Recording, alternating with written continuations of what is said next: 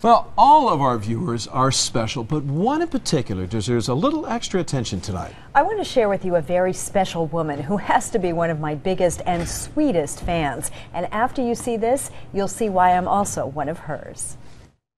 Readers all over the country are falling in love with When We Were the Kennedys, a best-selling memoir written by Maine author Monica Wood.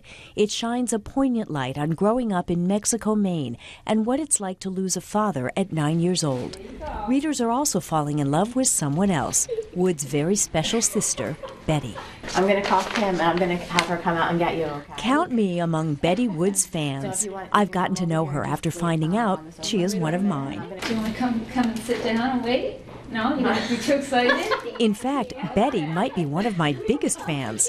What makes that so special is that Betty is developmentally disabled and has trouble consistently counting past 10. Yet she remembers just about every news story I've ever covered. For the past 30 years, Channel 13 has been one of the steady streams in her consciousness, and that's led to a lovely friendship. Where's my bed? Hi, is this Kim Block? Is this Kim Block?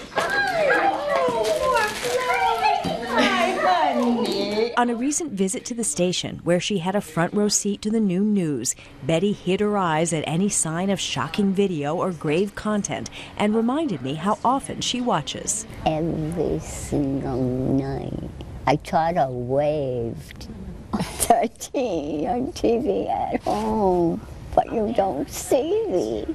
And now, a lot of people know about Betty's connection with Channel 13. Her sister Monica wrote about it in an article in this month's Yankee Magazine called This Just In. It's only added to the Betty fan club. She's getting very famous, yeah. She can't walk down the street in Rumford these days without somebody stopping her. Because my bones are so delicate.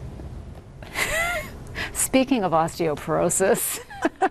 Which of course we were. Yeah. When she isn't watching the news, Betty works at a community program for developmentally disabled adults called the Hope Association. They help a number of local charities. Wheels on Wheels. She may be a bit off on the name, but she sure knows what Meals on Wheels does. Because I don't want those people hungry, starved.